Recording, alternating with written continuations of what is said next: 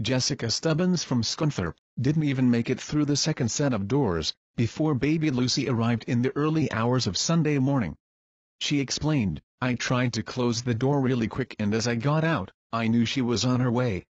Poor Tom was less than 100 feet away, and just missed the moment Jessica gave birth to their second child. He told how when he arrived at the hospital entrance, Jessica informed him they'd had a little girl. Tom said, "She felt really guilty because I missed it, and I was just in absolute shock, I didn't know what was happening." Jessica explained, she had already been to Scunthorpe General Hospital earlier in the day, as she felt her labor was underway, but ended up going back home as she thought it was a false alarm. But after having a bath, she realized around midnight that Lucy was on her way.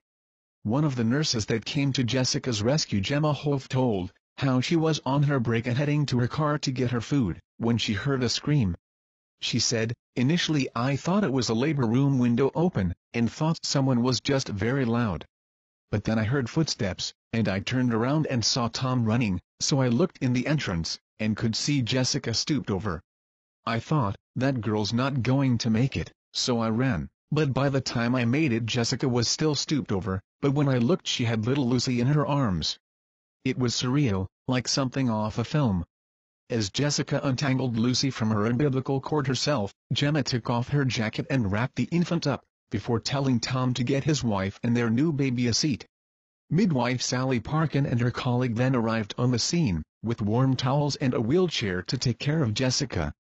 She explained, "We met a burly security guard with a huge smile on his face, and the whole environment was very calm.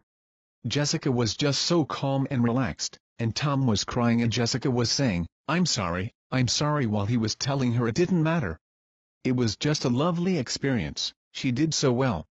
While her adorable daughter Penny kissed her new sister, Jessica thanked the nurses for their help. She said, "It was so amazing, you looking after me like you did.